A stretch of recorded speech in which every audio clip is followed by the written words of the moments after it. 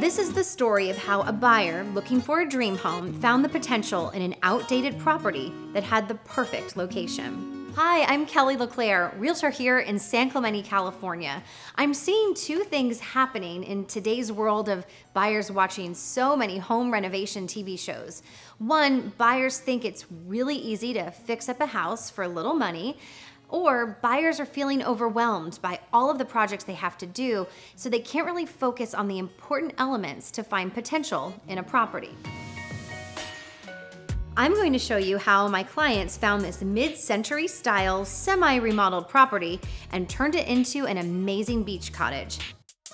And to help, we get insight from their contractor, Steve Profit. So that job, when I first saw it, especially when you go in and see those low soffits that were cantilevering out 3 or 4 feet. It was very 70s or late 60s. It felt small, it was short.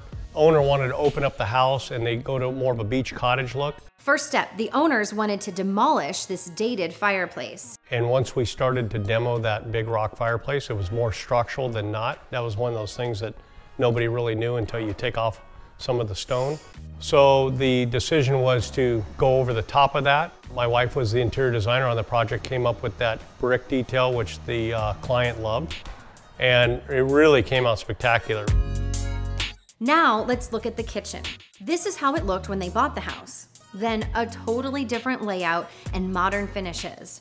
To move plumbing fixtures can be expensive when contractors rip out a slab foundation, but this property was originally built in 1959, so there's a raised foundation, which made it easier. I'm sure when that house was built, it was the top dog in the neighborhood and it was so special, but things have changed a lot. Now everybody wants high ceilings.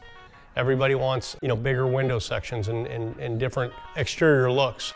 Projects like this one take at least 4 months to complete, and the homeowners advise other buyers to factor in an extra 10% on your original budget for those surprises. Now check out these bathrooms in this house when the owners first bought it.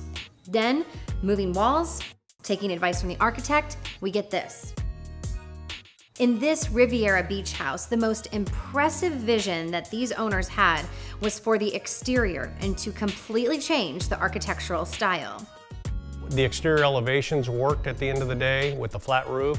There was some really interesting eave details with big curves, almost a Flintstone look that went away. Became crisp and clean at the end of the day with some of the siding that they put on and the shiplap eave details. In any beach community, you have to maximize the view and also the outdoor space. But in this neighborhood, there are height restrictions. So here's what they did. Ultimately, by upgrading the stairs, raising and expanding the deck, they created a space that's usable and adds to the new character of the home.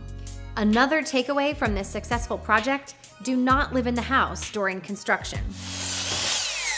At the end of the day, you might get your project faster with less headache and less strain about it. Getting your furniture out of the way. If you're going extensive with your remodel, getting out of there is, I think, very important. So what were the main keys to this amazing transformation? The owners say it was the extra time to plan, the patience to look beyond a home that had good bones but wasn't necessarily their style, and expecting overages on the construction. That's all really good advice to take to heart if you're thinking about finding that diamond in the rough and making it your own. Thanks so much for watching this episode of the LeClair Real Estate Reels. I'm Kelly LeClair.